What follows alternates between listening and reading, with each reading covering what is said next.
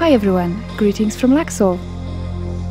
Today we'll see the mortuary temple of Seti the First. Although well preserved, little known and little visited by tourists, underestimated, just like its builder. Let's go!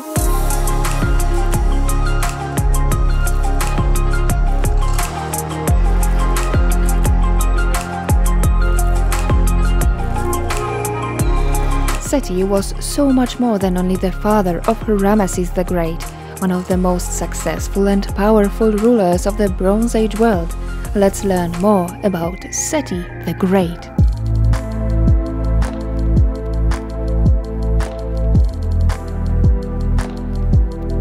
Haven't subscribed to my channel yet? Please do it now!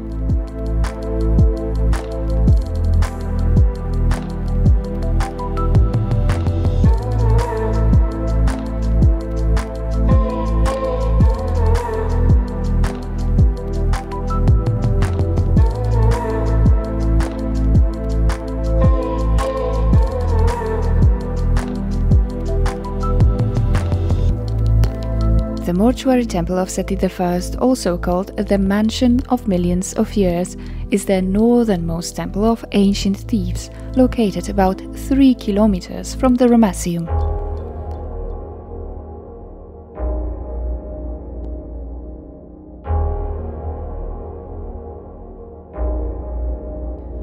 During the times of Seti, the village was called Hefet Her Nebes, which means in front of its lord, and the temple was named presumably by the pharaoh himself, Glorious Seti in the west of Thebes.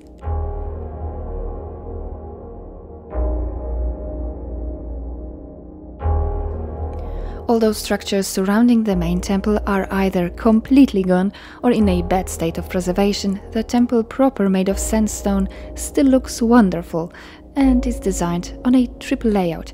The hypostyle hall in the middle, a section dedicated to the solar cult to the right, and royal to the left.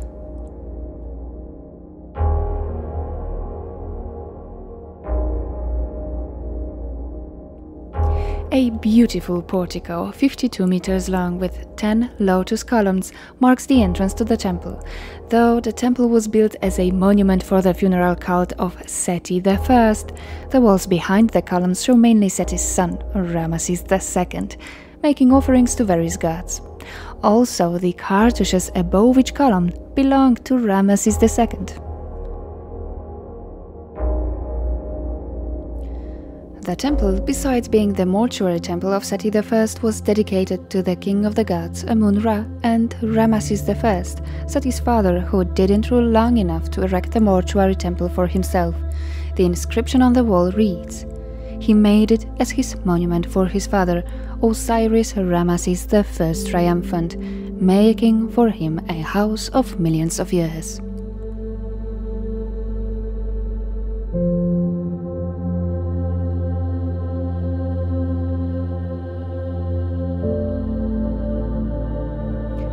Seti I, the son of the first pharaoh of the 19th dynasty and Queen Sita.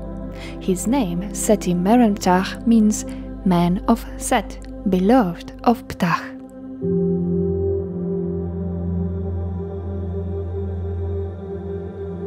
He inherited a kingdom weakened internally and externally by Akhenaten's ruinous revolution and the short-lived, chaotic rule of his successors. He undertook the work of reconstruction initiated by Horemheb, as his father Ramesses I ruled only for 2 years.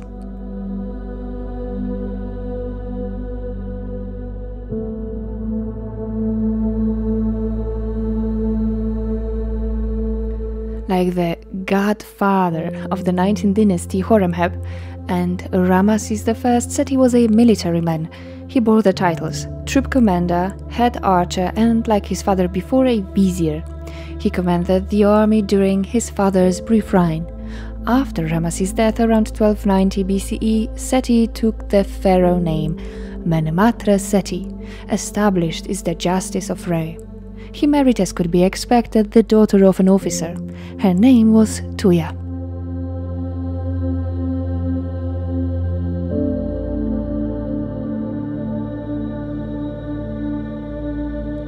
The temple can be referred to as the precursor of the Ramesside mortuary temples, as it was the first temple to feature the royal palace with the window of appearance and magazines on its premises. It's said that Seti I moved here, built a residence just next to the construction site to personally supervise works on the temple. Nevertheless, he did not live to see it finished. Its construction was completed by his son.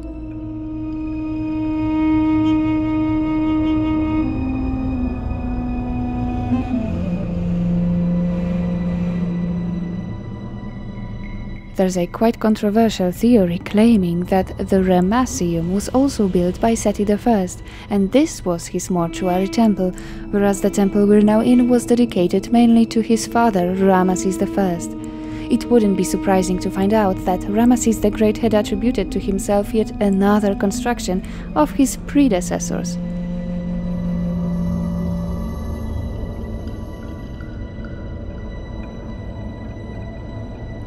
The hypostyle hall features 6 lotus columns with well-preserved carvings, depicting on both left and right walls Seti I, chiefly with the moon, but also with other gods like Mut, Hathor or Montu. Decorations on the eastern wall show Ramesses II among gods of the Theban triad. There are 6 chambers adjacent to the hypostyle hall. 3 on the left served the royal cult, a chamber/decorated passage to the section dedicated to Ramesses I, a chamber for the statue of Royal Ka, and a chamber for the royal bark, whereas 3 rooms on the right display pharaohs making offerings to the gods, joining them in the afterlife. Seti. In the minds of Egyptians, Seti became the great ruler who initiated the era of order and restoration.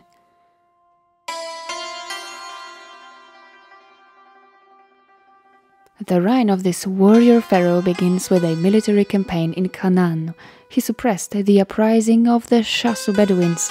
According to some researchers, they were Hebrews, as in the hieroglyphic records they are referred to as Shasu of Ihwe, which may be the oldest record of the name of Yahweh.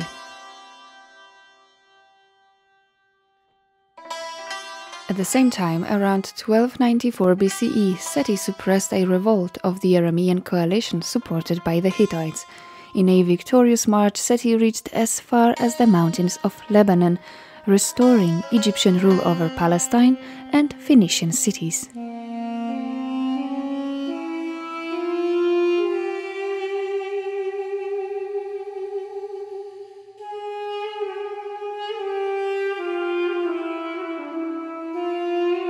We're now in the part of the temple which Seti dedicated to the funerary cult of his father. It covers almost 1/6 of the temple proper.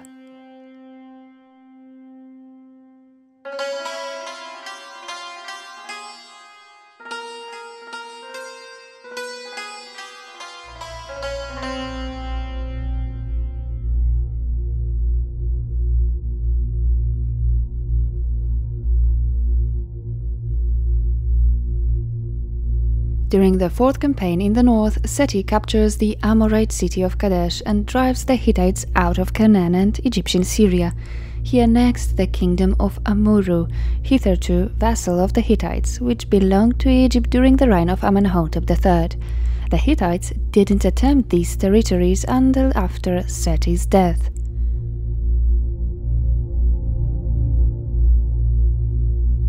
Seti also successfully secured the Nile Delta by defeating the Libyans advancing from the west. In his 8th regnal year, he sends an army under the command of his son Ramesses to crush the rebellion in Nubia.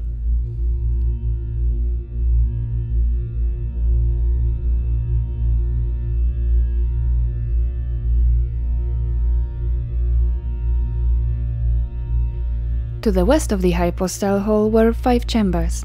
3 in the middle naturally served as shrines for the sacred barks of the Theban triad, Mut, Amun and Khonsu, and would have been used during the beautiful Feast of the Valley.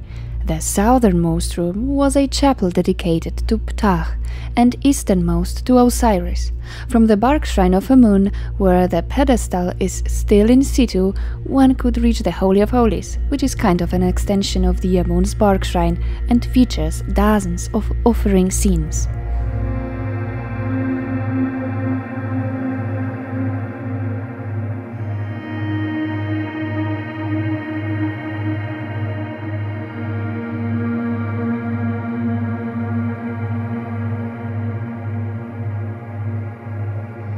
Seti I was also a great builder. He restored buildings and monuments devastated by Akhenaten.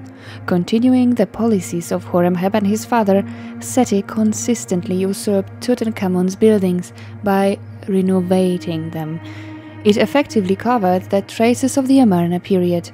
Of course, such renewals were a common practice. They allowed to leave the mark in the shortest possible time, placing cartouches in visible, representative places.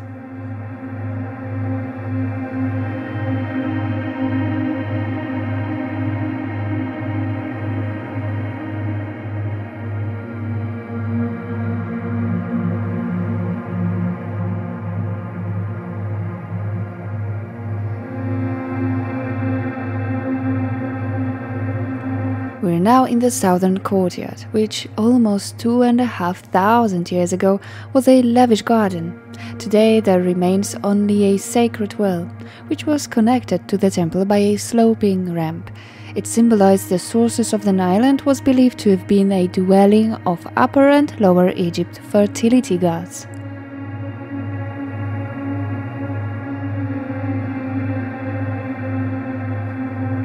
Of course, it was Seti who erected a gigantic great hypostyle hall in the Temple of Amun in Karnak. You can see it in my first Karnak episode, link in the description. But Ramesses II completed its construction and decorations, often usurping some of his father's reliefs. In fact, some of Ramesses the Great's most colossal structures were his father's designs. We have to remember that it was Seti's reign, his victorious campaigns, stable and competent rule that allowed Ramesses II to rival Amenhotep III as the greatest builder of the new kingdom.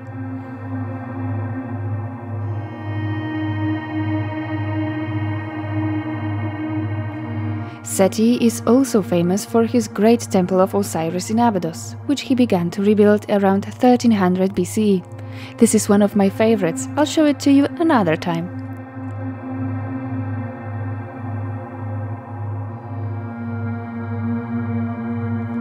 The reconstruction, of course, served to legitimize the power of the new dynasty, which, while rebuilding the former power of Egypt, focuses on the holy city of Abydos, the cradle of the pharaohs and the ancient capital of Scorpion and Narmer. It was during the reign of Seti and his son, who completed the temple, that Abydos flourished as a great religious center.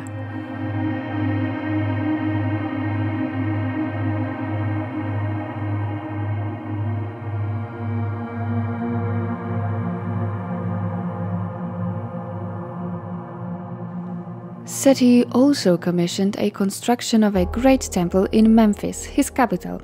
In the Nile Delta, he built his summer palace, Ramesses, where his son, the future Ramesses the Great, was brought up, and will move the capital there in the future.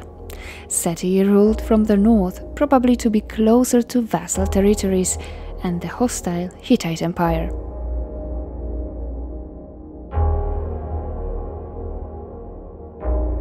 He's also credited with the realization of another great project shown in reliefs on the wall of the Great Hypostyle Hall in Karnak, a military road to Palestine, known as the Ways of Horus.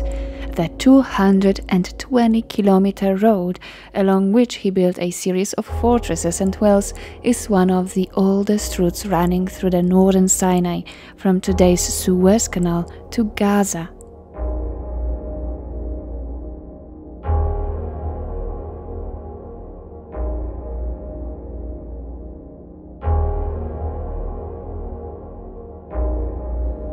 Originally, the temple was surrounded by a fortified wall, measuring 124 by 162 meters, and was probably around 11 meters high. a quick glimpse on the remains of the magazines.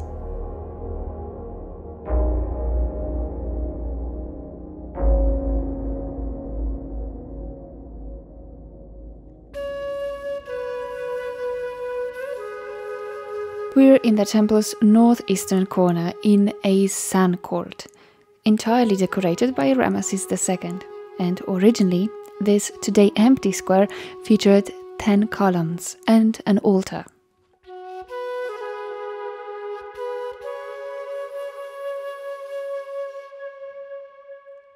The niches you can see right now contained figures of the pharaoh. Of course, Seti is most famous for his tomb, the most beautiful and longest in the Valley of the Kings, almost 140 meters long and 62 meters deep, as well as for his incredibly preserved mummy, which I had the chance to admire in the Cairo Museum before moving it to Giza in a spectacular way during the Pharaoh's Golden Parade last year. This is of course a topic for another episode, when I finally managed to film his tomb.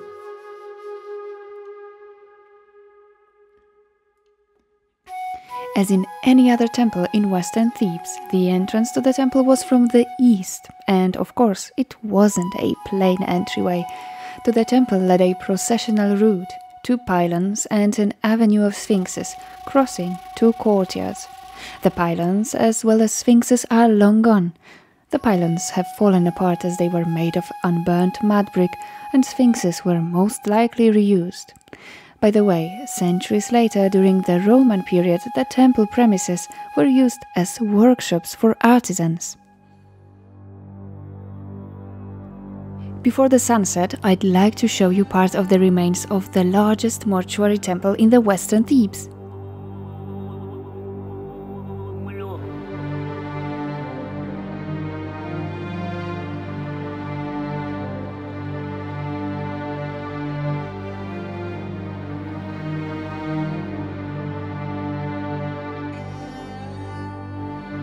The largest colossi of standing Amenhotep III, 100 tons, 12 meters high. They flanked the giant north gate of the temple precinct.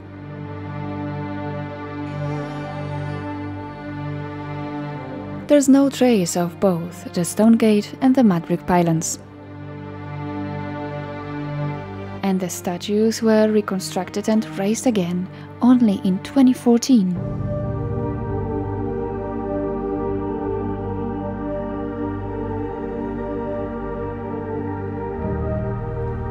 Amenhotep III was one of the most prominent pharaohs of the 18th dynasty. Egypt of Amenhotep, who was called the Magnificent or the Great, is the pinnacle of artistic, economic and political achievements.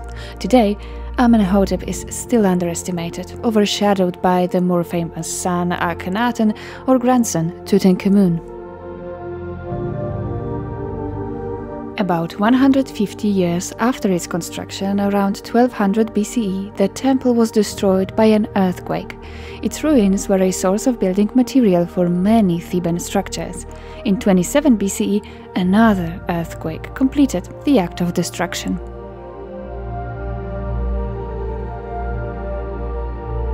Two gigantic quartzite sandstone statues measure 18 meters in height and weigh about 720 tons each. Named by the Greeks the Colossi of Memnon, a mythical hero, son of the Ethiopian king Titanus and the goddess Eos. In Homer's Iliad, he fought for Troy but was slain by Achilles.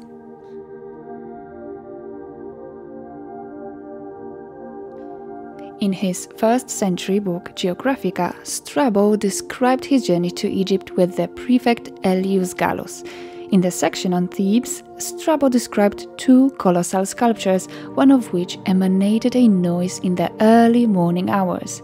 He described the sound as a slight blow of unknown source, and writes, "Whether it came from the base or from the colossus, or was made on purpose by one of the men, I'm unable to positively assert." The statue has become famous already in antiquity and was known as the one that sang in the morning sun.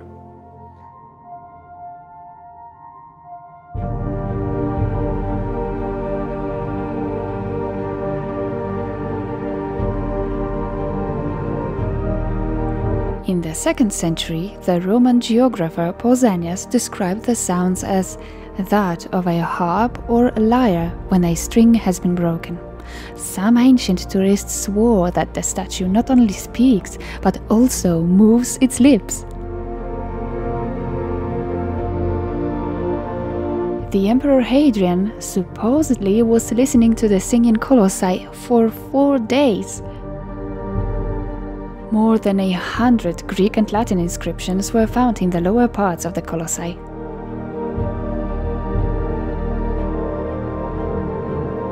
Already in the time of Strabo, one of the Colossi lost its head and torso, which lay cracked at the foot of the statue. The Emperor Septimus Severus from the 3rd century CE renovated the statues, for example, ordered the broken half of the Colossus to be reattached. The restoration eventually silenced the statues, and they lost the interest of travelers at that time.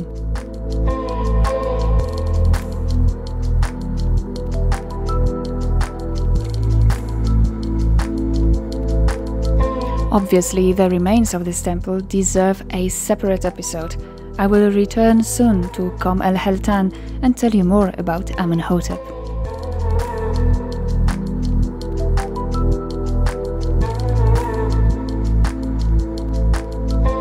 There were many indications that it was on Amenhotep, the last of the great Thutmosis, that the golden age of Egypt would end.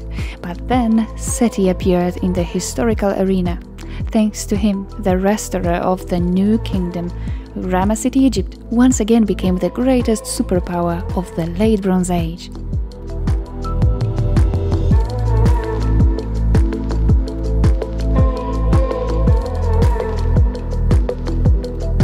Thank you for watching. To stay tuned, please tap the subscribe button and help my channel grow by liking, commenting and sharing my content with your friends.